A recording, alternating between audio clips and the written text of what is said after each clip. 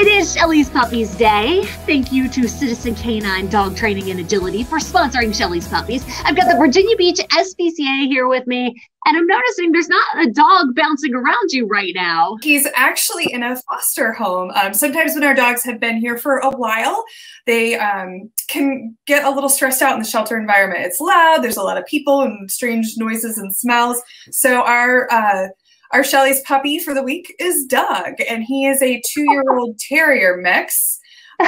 And he's in his foster home, but we would be happy to have him adopted out quick. Oh my gosh, look at his ears. He is so cute, that little pink nose he's got going on. So what do we know about this guy?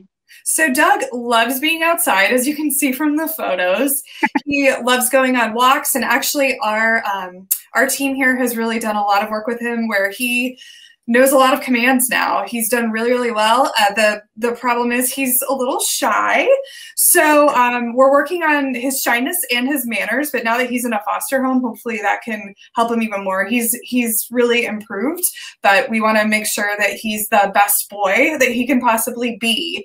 We do ask that if you have children in your home, they be ages 12 or older, just because he is still working on those manners, but he is a great dog.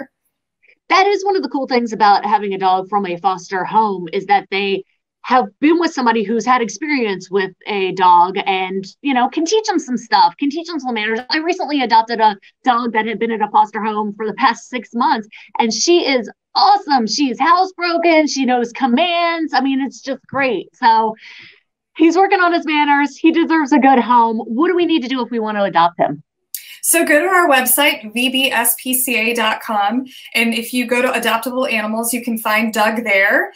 Within there is an email address that you can use to email us to let us know you want to set up a meet and greet so we can get in contact with our foster home, and we'll take it from there. So would you guys still meet at the Virginia Beach SPCA?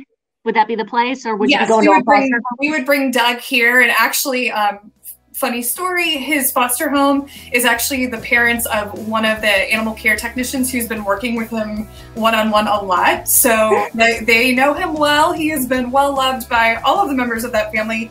And yes, they would bring him here and we would take it from there. He looks like he would be awesome to snuggle, that little pink nose and those floppy ears. All right, well, we'll put all the info up. I see it scrolling across the bottom of the screen, and hopefully he'll get his forever home soon. Yes, that's what we're hoping. Thanks, Shelley.